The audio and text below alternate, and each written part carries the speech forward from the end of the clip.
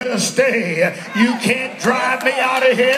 You're going to have to put up with me. If you don't like the way I look, the way I dress, I'm sorry. But I'm in here until Jesus comes. And if anybody leaves, I pray it won't be you. But I know it ain't going to be me. I'm over here to stay on till I die.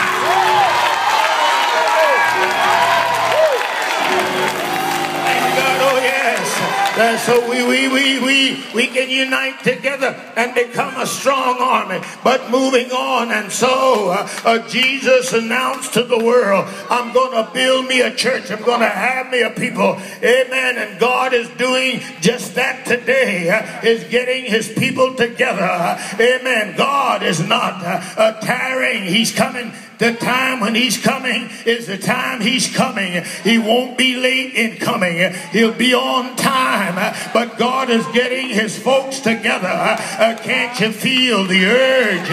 Don't you feel in the atmosphere? Amen. God's getting us together. He said, I'm going to build my church. I'm going to have me a people, a church without spot or wrinkle or any such thing. I'm going to have me a people that'll praise me, and when they're sick, I'm going to have me a people that's going to give me glory when they're having trouble, trials, testings and tribulations. I want you to know today what makes you think you're too good to shed a few tears in the church of God.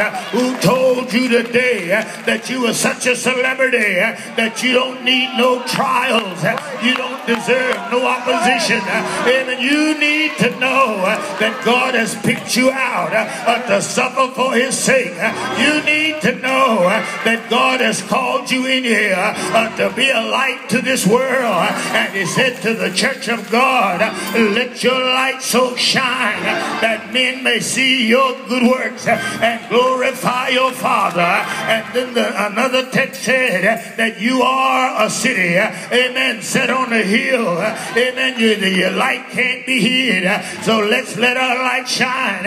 It's joy in serving the Lord. Don't let the devil tell you that lie about it's hard over here, it's difficult over here. Amen. Not so today. Yes, I may be crying, but honey, I'm not crying in vain. And I'll tell you something else. God don't allow you to cry all the time. He's going to settle. He's going to set back the tears and let you shout every now and then.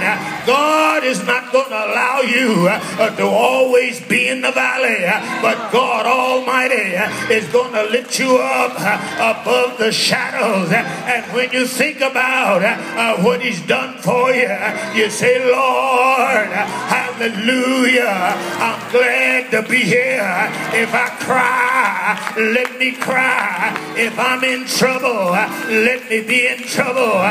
But I know that trouble will not last always. I know that Jesus, I heard a story, amen, and I'm not comparing the saints in this situation, but a little boy had a mangy dog. The dog was ugly, the dog was mangy, but he kept hugging this dog, and everywhere he went, he took the dog with him, amen. And somebody said, why are you hugging that mangy, ugly dog? And he looked up and said, because he's mine. Hallelujah. Well, that's how God, I'm not calling you dogs, but that's how God feels about you. I've got my arms around you. I'm blessing you.